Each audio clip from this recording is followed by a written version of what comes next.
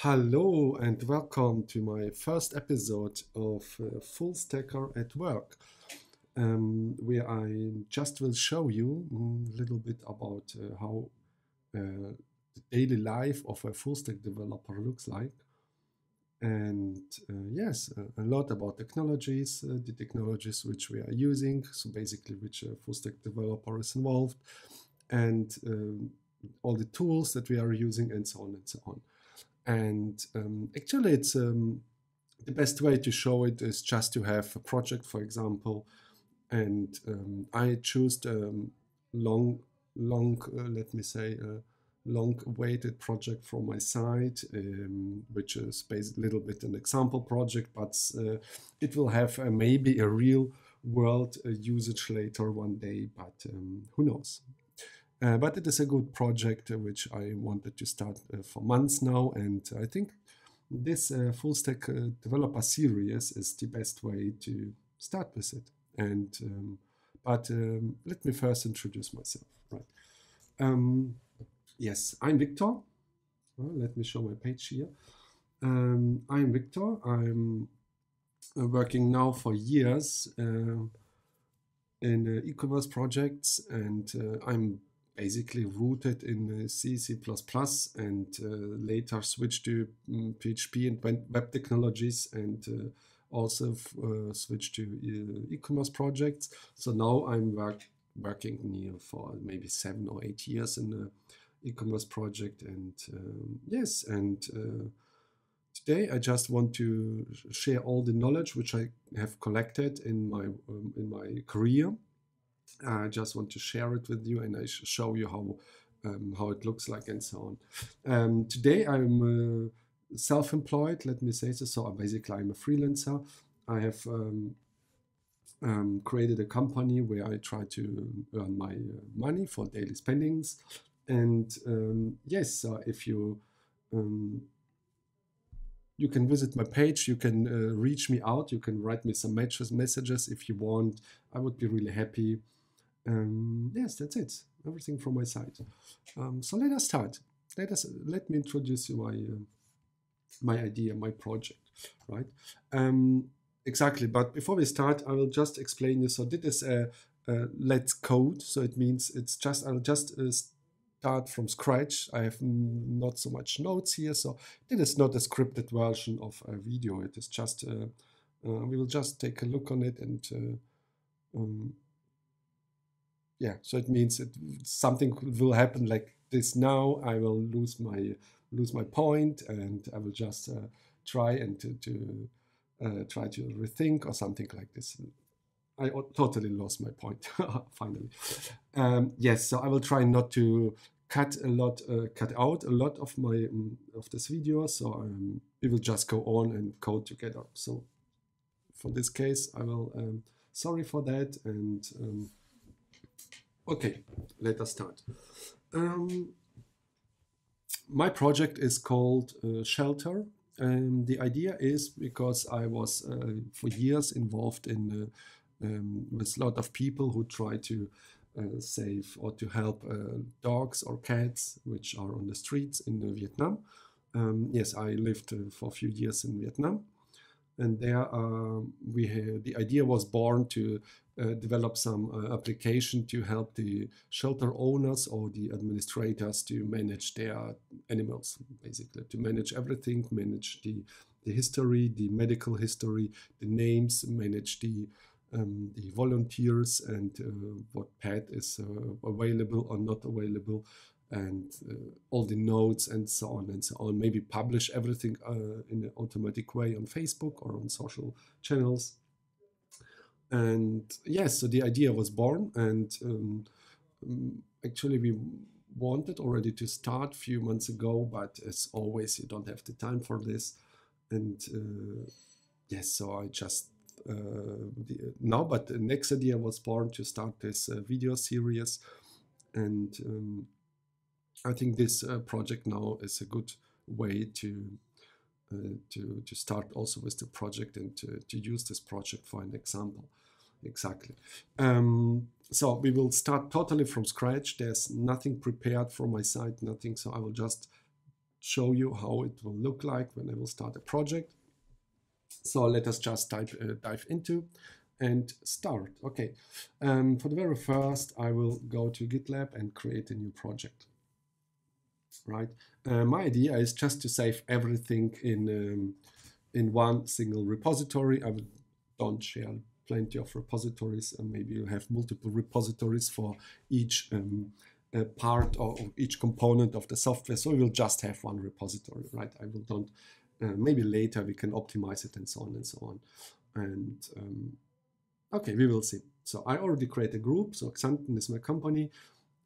Shelter is the project group, and I will create a new project called Shelter. Okay, so initialize with a README and create a project. So now my repository is done. Yes, I need an icon, maybe later.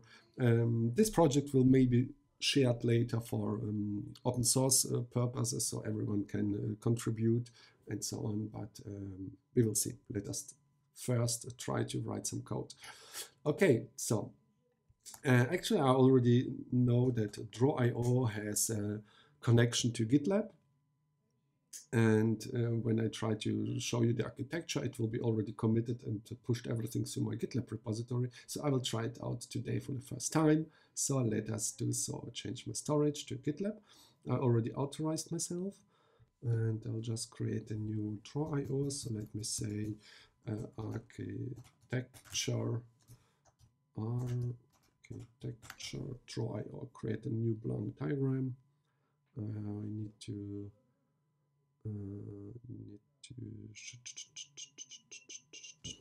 no, I need to find the right shelter here.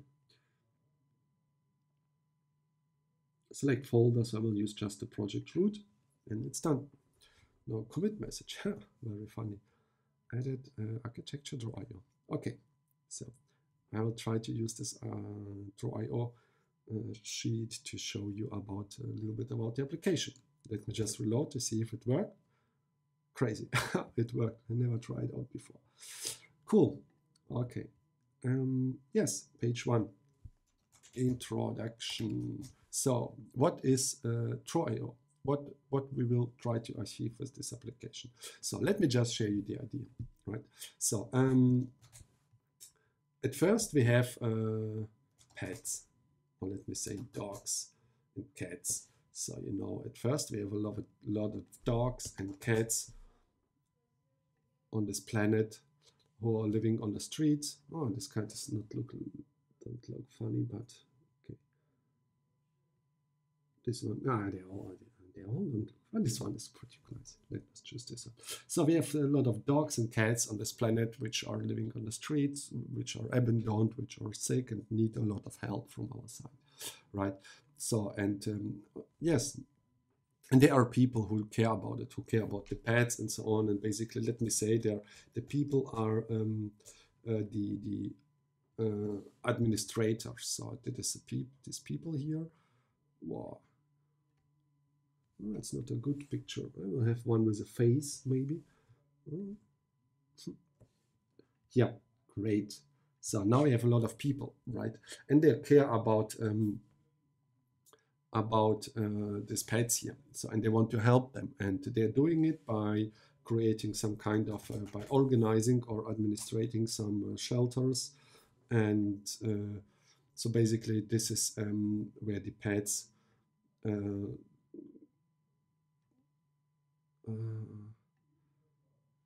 right, so and this where the pets are get involved, so their pets are living in the shelters, and so on and so on. And the let me say the shelter administrator or the shelter owner want to have some tool to administrate, to organize everything about them. So basically, so they want to have some kind of they want to have an application or a tool to organize, or not crown, to organize the volunteers, because there are always volunteers involved who want to help all the people I say, they want to help all the animals. And so basically there are a lot of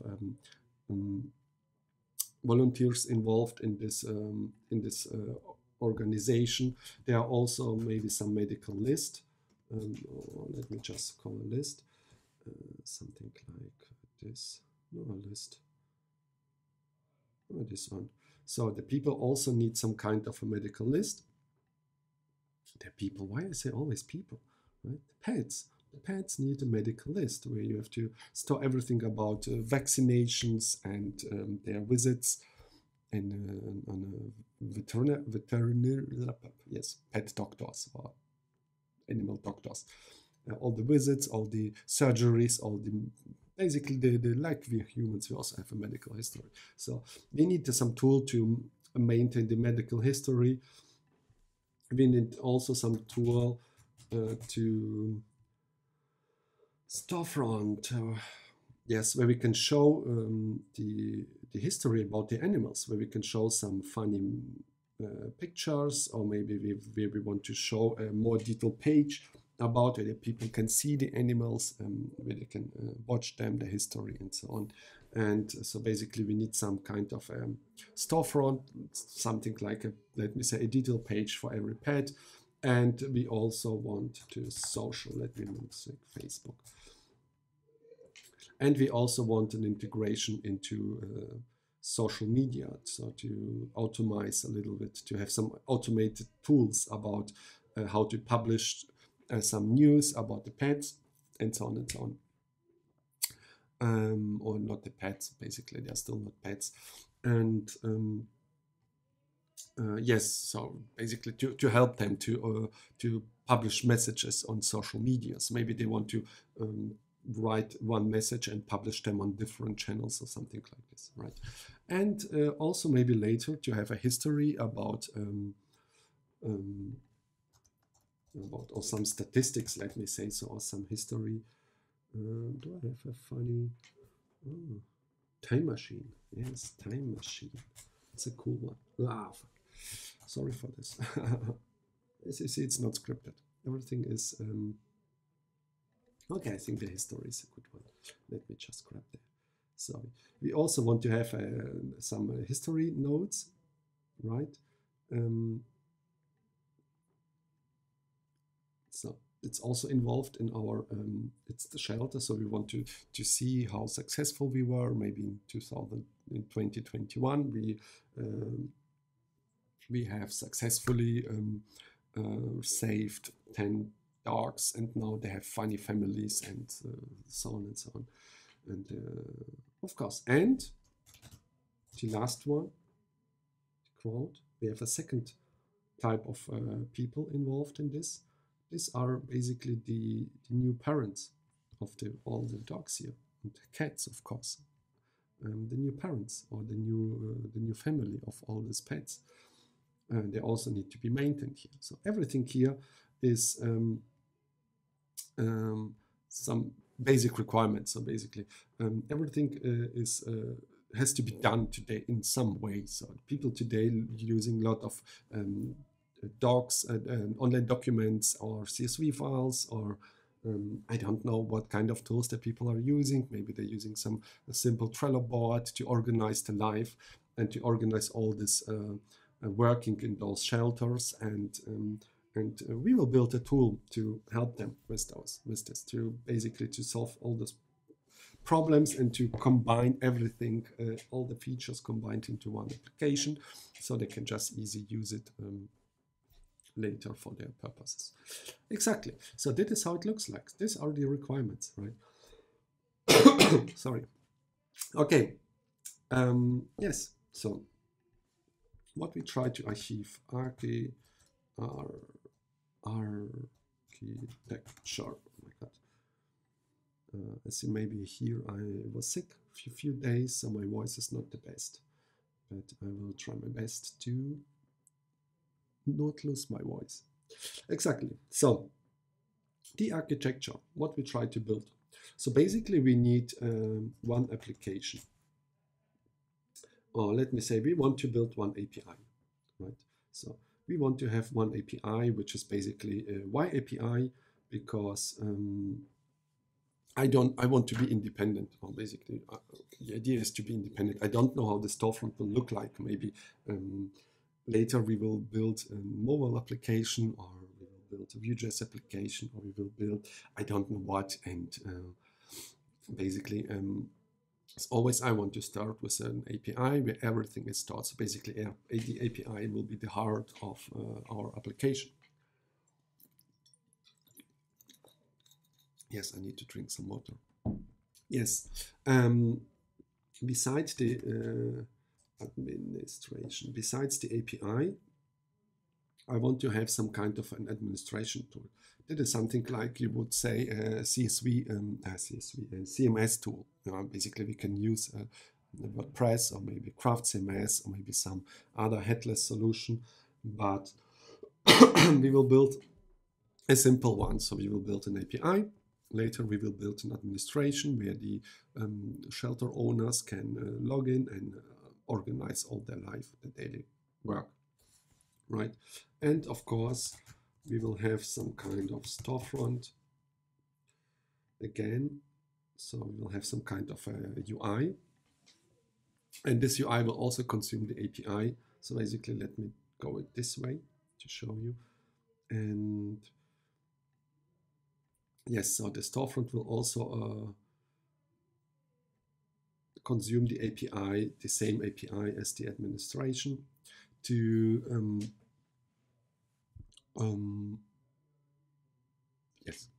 to display the pages and all the history about the animals, the pets, right? Yes, and that's basically it. So we will start with an API, we will implement some tools. Later on, we will go to build some administration, and also maybe a few simple tools and few simple pages about the storefront. Everything will be with different technologies, and so you will see how full stack developer basically the huge variety of technologies which is necessary for a full stack developer to build this kind of application. So, and then you will wait a second, my smartphone is annoying me, so I'll just turn it off. Exactly. And then in this example application, example project, I will just show you a different kind of various yes, a huge amount of technologies which is involved to build this. Exactly. We'll just use an API. Later we will build our administration and so on, and the storefront. So basically it's an ongoing progress. We will not finish the API first. We will just finish a small feature, and then we will continue with the next feature and the next feature and so on. Yes. But for the beginning, we will start with the API. I just choose the traditional way. So my API, I will build in PHP because I'm very good at PHP. I know how everything works.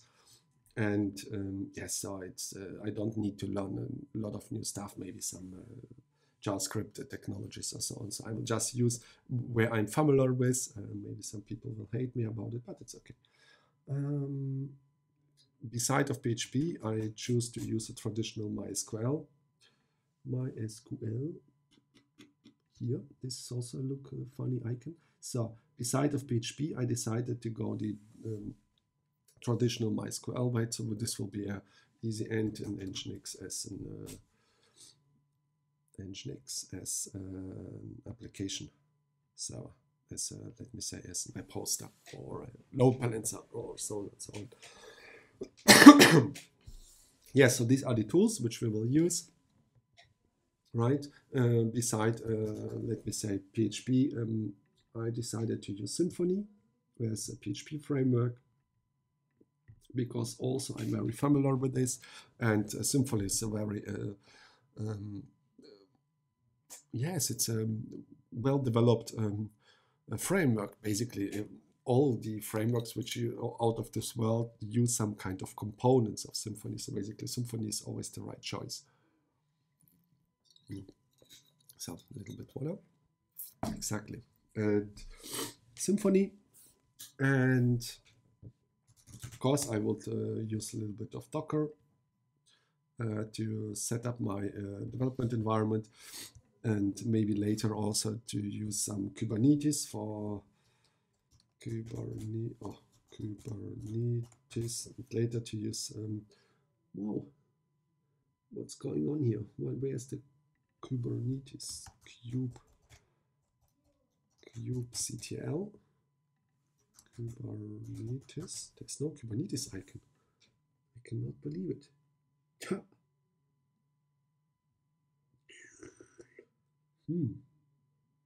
Which icon I should use? I don't know.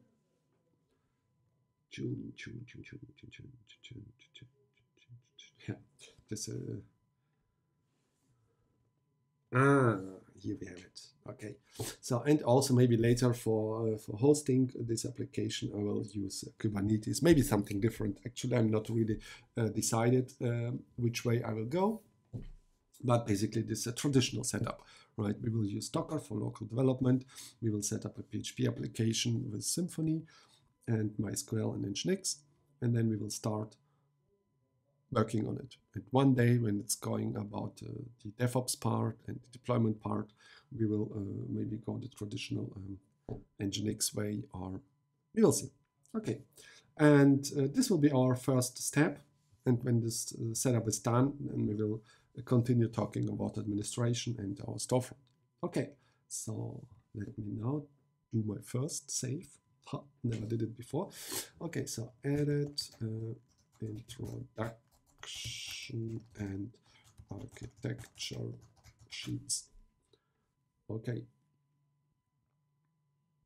save. Okay, all changes save. Crazy, it works. I'm so happy. I never tried it out before, but I love the technologies, today's technologies. Okay, so yes, that's it. So from this case, we are done with our first episode. You just had not a deep one, but just a raw overview about the project and what we try to achieve. And yes, we will see us in the next episode.